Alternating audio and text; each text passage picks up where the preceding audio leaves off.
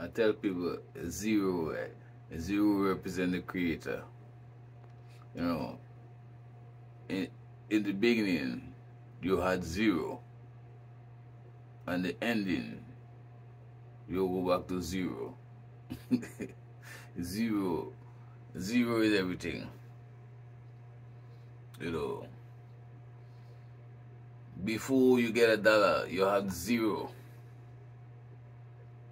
When you spend $1, you will end up with zero. You know what I'm saying?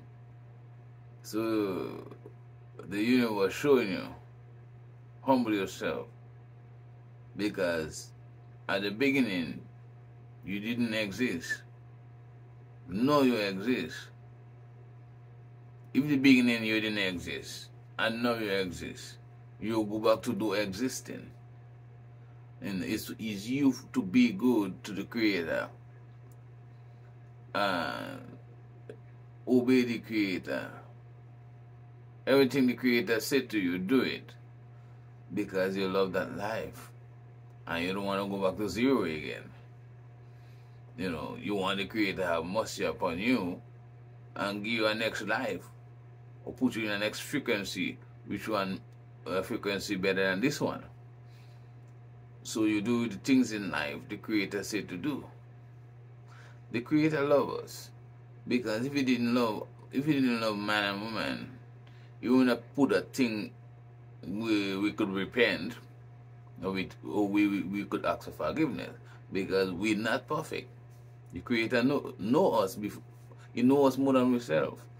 But if you analyze the thing, we treat the Creator like zero, when zero is everything.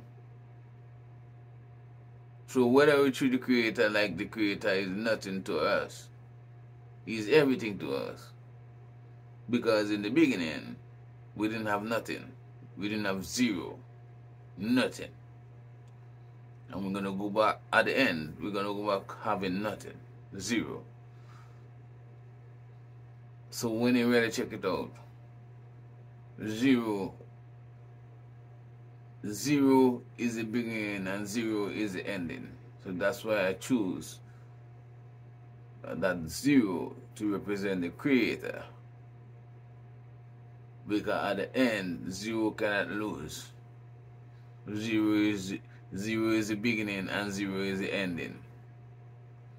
You know what I'm saying? Zero could become something, and zero could go back becoming zero. Peace out.